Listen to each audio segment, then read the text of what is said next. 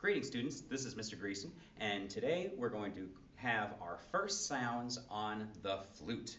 The flute is a different woodwind instrument in that there's no reed, it doesn't go in your mouth, and so therefore the way to create the sound is a little bit different than like on a saxophone or a clarinet.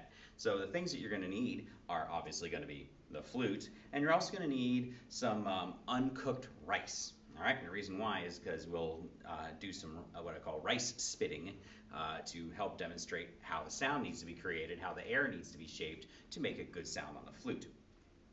For creating that first sound on the flute, I use a combination of the words to and poo, with that ooh sound at the end. And the way we normally say to, our tongue's a little bit higher up in our mouth, right above the gum line. In this case, we're going to say to with your teeth with your tip of your tongue right behind your top teeth. So it'll be like this: to, to, to. All right. Now go ahead and try that. Now go ahead and say poo.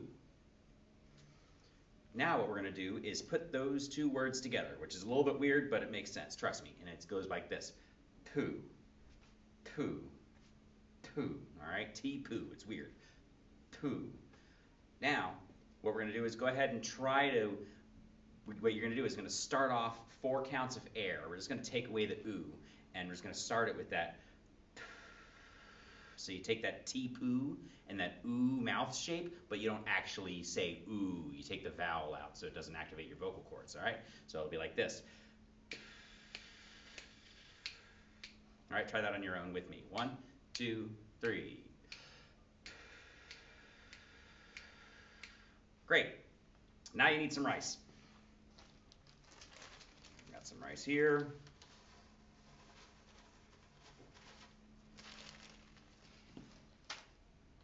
Now, what we do with the rice is you hold the grain of rice horizontally, straight across. I'm kind of get close to so you can see what I'm doing here.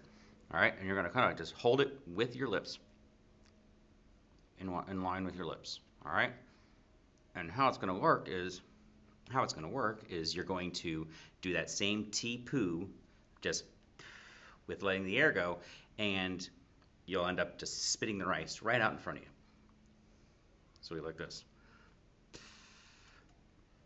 All right, try it again. All right, straight across, so you guys see how it works. All right, I'll do it one more time. That is the right man. All right, right out in front. All right, take a moment and try that on your own. All right, now what you need to do is get out what's called the head joint of your flute. This part of the flute is called the head joint. All right, this part right here is called the embouchure hole. There's a hole right in the top of it, and this is called the embouchure plate or the lip plate because your lip goes right up against it. The way this works is the opening for the instrument goes to your right. All right, so when you play a flute, it's out like this. Because the transverse flute, as it's called, it's not a symmetrical instrument where it's like, because your body, so one half of the body is not the same as the other. It's a little bit like a string instrument like violin or viola or the horn, very similar, where it's kind of like off to one side of the body. So the flute, the opening of the head joint will point off to your right. All right, so let's try that T-poo syllable again with just air. Try that with me. 1, 2, 3. All right. Now, to make sound in a head joint, well, first, to align the head joint, the space the hole in between your lips that you play with is called the embouchure hole. All right, or sorry, the aperture. This is the embouchure hole. The aperture is what's between your lips, and aperture means opening.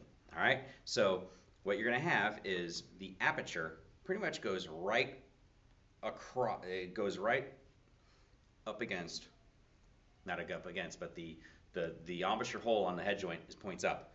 The aperture lines up with the embouchure hole right there.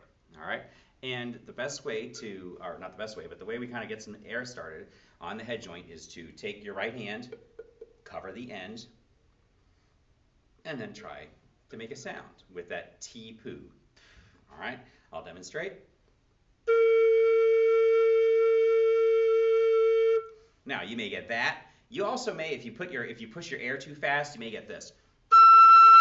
That's okay as well. We're not going to go for that upper register yet. All right, but it goes like this. Let's try that together. I'll give you 4 counts. The fourth count, the last count is silent. You breathe in on. 1, 2, 3.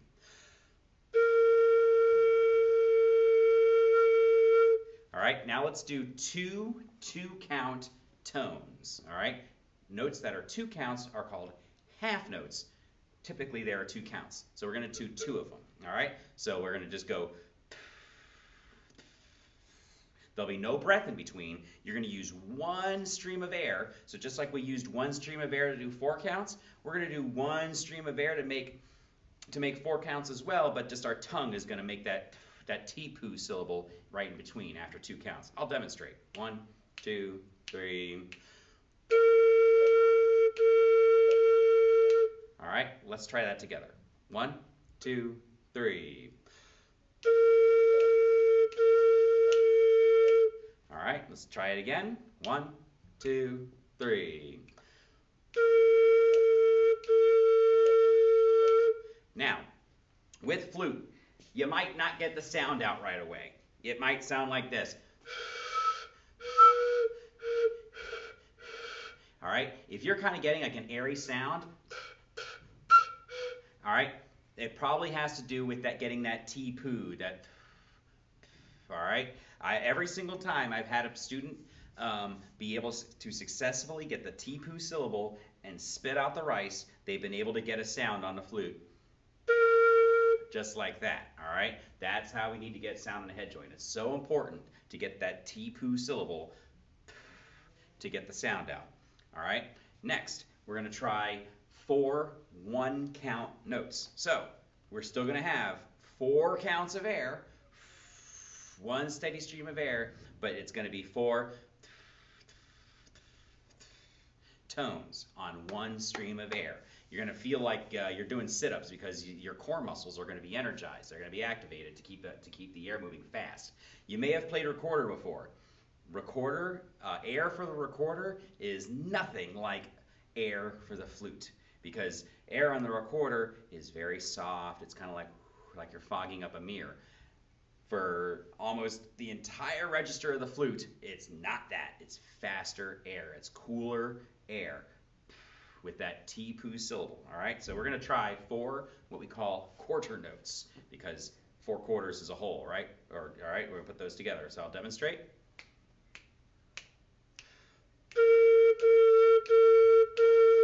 All right, let's try it together. 1, 2, 3.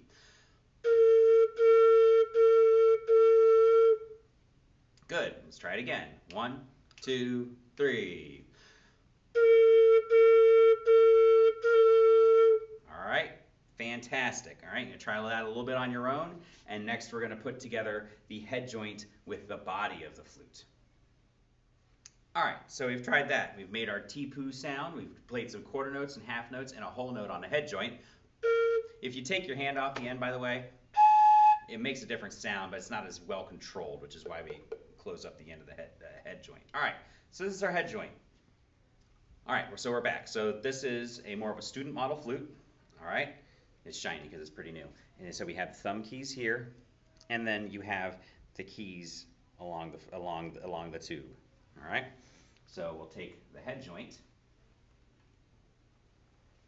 Now, how this works is, you should see it just, there may be a line on your head joint where the plating ends, all right? So how that works is you just push the head joint into the barrel, all right? You should never have to put anything on it. Like all right? You grip the keys or you grip the barrel and you just push and twist.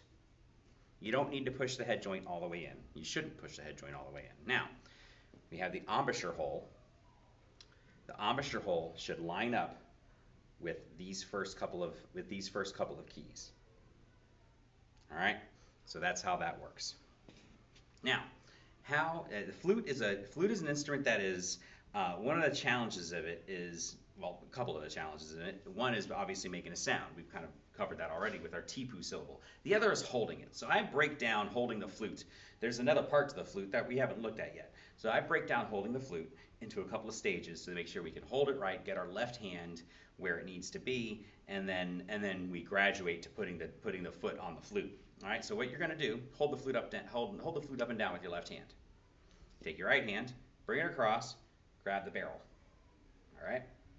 So you're holding the embouchure plate is facing away from you. All right.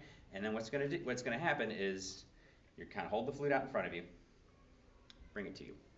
All right. Pointing out to the side. All right. So what we're going to do is we're just going to hold it to our face, and we're going to try those 4 quarter notes with that tipu syllable again. All right. 1, 2, 3. Good. Let's try that again. 1, 2, 3. Great. Now, here's what our left hand needs to do. All right? Hold the flute out in front of you like this. Good. Take your left hand.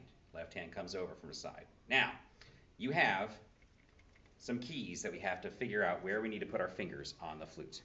Okay? This very first thing, nothing goes here. This is where the first finger goes. All right? Now, occasionally you have people that can't sit next to each other because they cause all sorts of trouble. All right? These are the first and second fingers of the flute. They are the troublemakers. If they sit next to each other, the flute doesn't work. They cause trouble. So the first and second fingers can't sit next to each other. There's got to be someone in between them. All right? Third finger right here. So we have first finger, second finger, third finger, and then the pinky kind of hangs out here. Now what your thumb does, all right, and I'm going to come around this back, your thumb hangs out here, all right, on these 2 keys. All right, I start flute players using this key. So we're going to put our thumb here. The thumb does not, I repeat, the thumb does not hold up the weight of the instrument. All right, the part of the finger that holds up the weight of the instrument is this part of the first finger. That's what holds up that helps hold up the weight of the instrument. So we're going to put our hands in place. We're just going to put our first, second, and third fingers down, and our thumb on this key that's closer to the top. All right, and we're bringing the flute back into position. All right, and we're going to try those 4 notes again. 1, 2, 3. All right, let's try that again. Remember, all 3 of these keys are down. You got to make sure to close the keys. All right, if the keys aren't closed, the instrument won't work right. Let's try it again. 1, 2, 3. Now, you've got your hand here. All right, try to bring it in so that the flute sits on that part of your hand. All right, I was kind of doing this. All right, the flute's going to want to rest here. Your hand comes under here. All right, so we're going to hold it like here. Now, do me a favor, wiggle your thumb. All right, your thumb should be able to move freely. All right, now we're going to learn 2 notes in this position. We're going to learn a note G, which is what we just played. All right, and then we're going to take away a finger, and the note that's 1 note higher than G, so it's the next note up in the musical alphabet is A. All right, so let's try that. Let's play 4 A's together. 1, 2, 3. Good. Let's try that on G. 4 G's. 1, 2, 3. Good. All right. So the next thing we're going to do is working towards what I call the 2-note samba. All right. So we're talking about the 2-note samba. All right. So on A, which is you're going to hold. This is always a great way to check on things is to hold the flute out in front of you. So right now, right hand barrel grip, left hand. All right, and first finger here, not here. These fingers don't get along, so they need someone in between them. And then the thumb on this fat key right here. All right. So, and then if you bring your hand up like here, all right. So here's the fingers. If I bring my hand, curve my hand up like this, then all of a sudden, my third finger likes to be right here, my pinky's right here. And then we bring the flute into position, and we already have great hand position. All right, so repeat after me. 2, 2, 2, 2, 2, 2, 2, 2. 2, 2, 2, 2, 2, 2, 2, 2. All right, we're gonna try it out on A. All right, so we have these two fingers, 1, 2, plus the thumb. All right, so I'll demonstrate first. All right, let's try it together. 1, 2, 3. Do it again. 1, 2, 3. Great. Now let's add a finger. One note lower than A is G. So this is G. All right, let's try it. 1, 2, 3. Try it together. 1, 2, 3. All right, that's on one stream of air. One of the reasons why I like the two-note samba is because it's almost impossible to go try to breathe in between each one. You're gonna pass out and hyperventilate. One breath is all you need for the two-note samba. All right, good. Now we're gonna use two notes. All right, repeat after me. A, A, G, A, A, A, G, G. Go ahead. A, A, G, A, A, A, G, G. All right, say it again. Ready? And A, A, G, A, A, A, G, G. Now let's try playing it. All right, so we have our barrel grip here. I'm gonna call this barrel grip from now on. It makes sense. All right. We have our first finger here, second finger here. Remember, they don't get along, so they need a space between them. And third finger here. We curve the hand up so that this part of our finger is touching the body of the flute, and we bring it into position. All right, and we're gonna try the two-note samba. Try that with me. 1, 2, 3. All right, try it again. 1, 2, 3. Great. Now, what I want you to do is kind of move your air a little bit faster and think a little bit more ooh with your T-poo, and think about spitting that rice about 4 feet in front of you. And what's going to happen is the air is going to pop, the notes are going to go what we call 1 octave higher. So it's still A and G, but it's higher. Can we try that together? 1, 2, 3. 1, 2, again. 1, 2, last time, and. Great. All right. So there's going to be 4 notes that we're going to learn how to play in the barrel grip. All right, and that's what we'll cover in some of our next lessons. All right. Thank you very much for playing. Good luck.